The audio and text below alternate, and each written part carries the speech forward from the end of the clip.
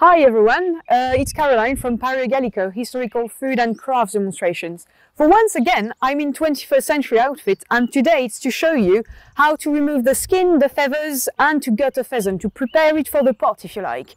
You can roast it over an open fire, you can roast it in an oven at home, you can use pokies or Dutch oven or anything you like. I'll just show you what you can do really quickly to prepare it for the pot. The first thing you have to find is the link between the neck and the shoulders of the bird. Once you find it, we'll remove the head on one part, we'll remove the legs and we'll remove the wings as well. Now you just need to feel where the shoulder links with the neck and go with a big knife, so not this simple one but the bigger one, and you will remove a little bit the feathers and just go through it.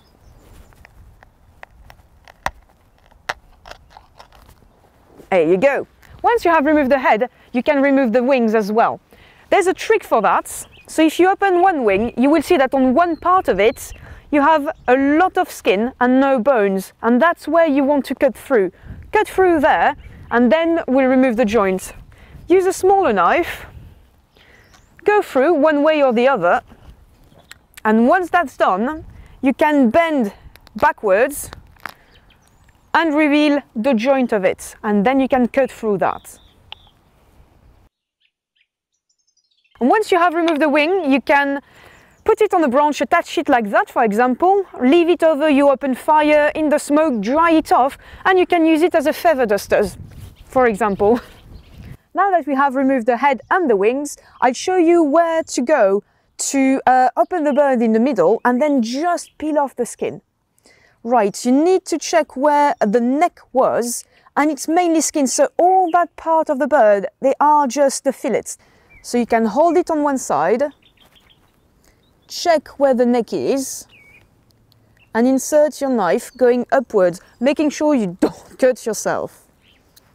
There you go.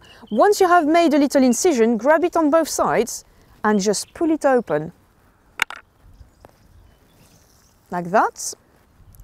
These are very fresh, so it's really easy to remove the skin and all the feathers. You can pluck pheasants, I just find it much quicker to do that like that. Now if you want to keep the skin to roast it, you can absolutely do that. So once you opened it, go towards the end of the bird, so you now have the whole fillets and the whole breast open. As we cut the wings, you will have to go above the shoulder. There you go.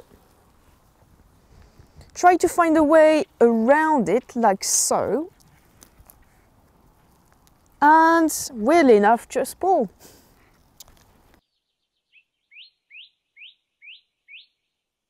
If the skin rips, it's pretty normal. They are very delicate birds. Don't worry too much about it. You can continue. Hold it by the breast, not below.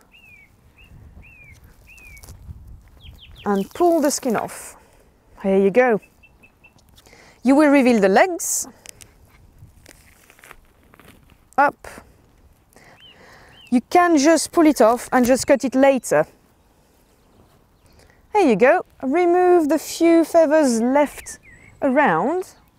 Up, up, up.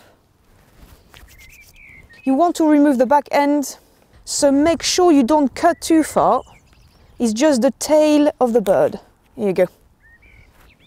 There will be a lot of feathers everywhere. Don't worry, you can rinse it in cold water as well.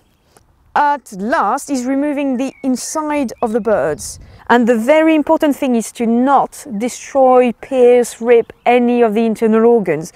You have a lot of the rib cage here, a lot of the breast, so don't hesitate to hold on to that. There is a little part at the end of the rib cage of skin.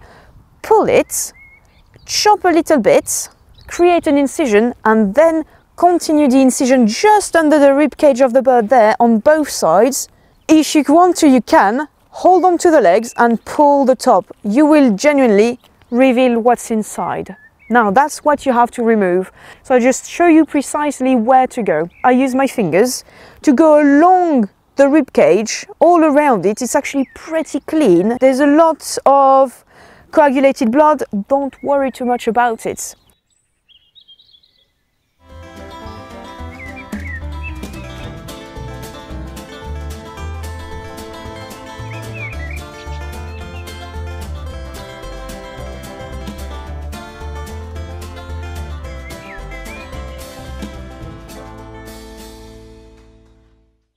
And that's how it should look like pretty much. Now that's empty.